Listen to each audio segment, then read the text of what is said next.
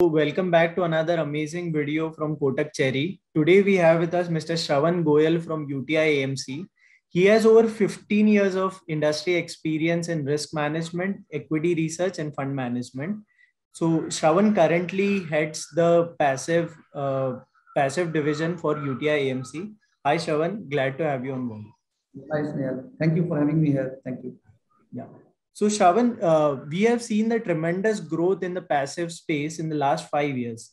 And we have also seen smart beta funds come into the limelight. What's your take on that? So Snehal, globally, there is a clear shift towards passive investing. And we are seeing similar trends emerging in India as well. If you look at growth of passive funds in India, then we will find that there is a tremendous growth that has happened in the last 5 to 7 years. Just to give you a few data points, size of passive funds in terms of mutual fund industry AUM was about 1% in March 2015. That has grown to 12% of mutual fund industry AUM now. And in terms of absolute size of passive funds have grown from little over 14,000 crore to about 4.5 lakh crore in similar period. And this particular high growth has been facilitated by retirement funds investing about 15% of their annual appreciation in passive funds. At the same time, active funds are finding it difficult to beat the benchmark on a consistent basis, mainly because markets have become much more efficient of late, and the information asymmetry is also helping to some extent. So because of these reasons, people are finding it more convenient to invest in passive funds. And as you are aware that passive funds are giving simplicity of investment, disciplined investment approach. At the same time, passive funds are available at low cost. So because of these advantages, people are getting, in the sense, people have started looking at passive funds in a big way.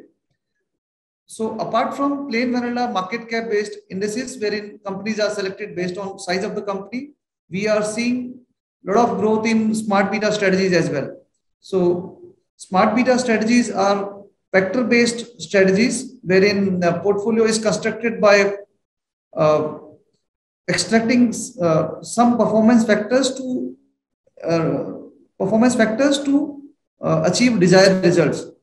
So some of the examples of smart beta funds could be momentum, quality, low vol. So there are two types of smart beta strategies.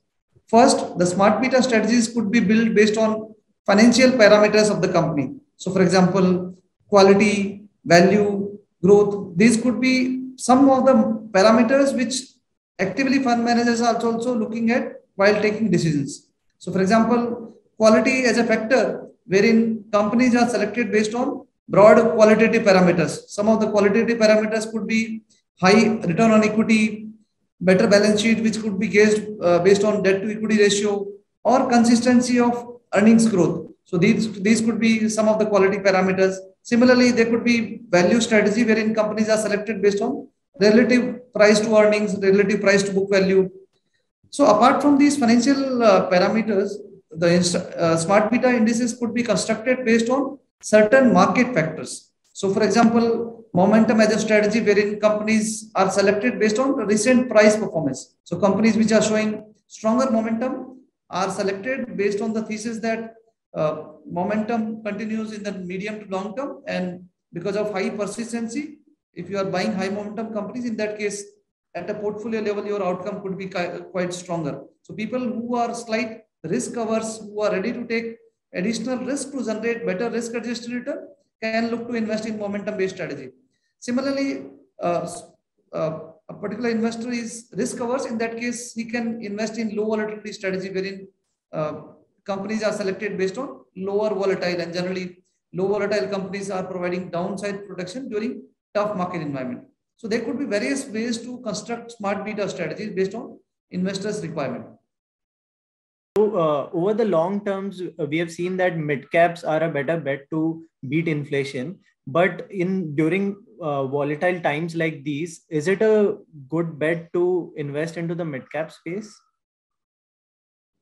So generally, we have seen that mid cap plays an important role from overall portfolio construction point of view, because generally in the longer run, mid caps provide better growth opportunity as compared to large cap companies. But at the same time, volatility of mid cap companies is far higher as compared to large cap companies. And some of the investors may not be comfortable with heightened volatility of mid cap companies.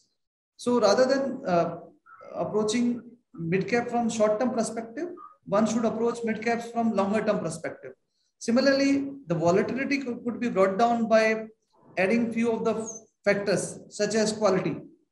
Quality as a factor is very important from mid cap space because generally mid cap companies are much more volatile. The volatility could be because of the business model of these companies, because some of the companies may have higher dependence on single products whose demand could be very volatile. At the same time, during high inflation period, because of raw material cost pressure, the margins or performance could be impacted.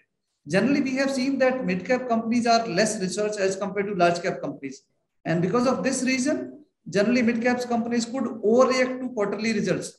So volatility in quarterly earnings could also impact volatility of mid-cap companies. So we believe that adding quality layer could help construct a very balanced portfolio within mid-cap space.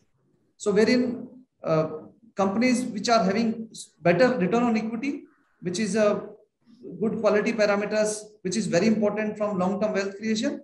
At the same time, quality of balance sheet, which could be gauged from lower debt to equity ratio.